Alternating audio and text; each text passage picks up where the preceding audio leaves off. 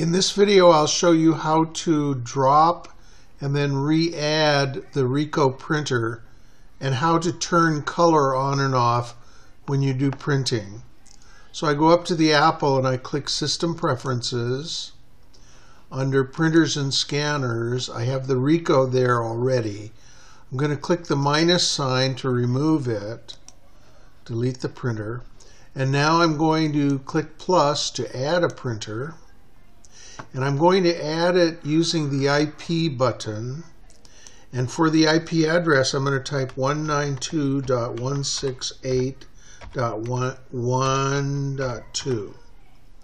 Okay, and I'm going to call it Ricoh.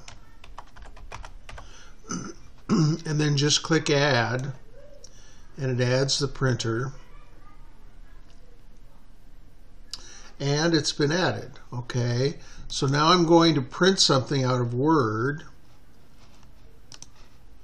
File, Print, and since I don't see any color settings over here, I'm going to click Copies and Pages and then click Printer Features. And now I have the option of setting color mode or black and white. And then click Print, and it will send it to the Ricoh printer.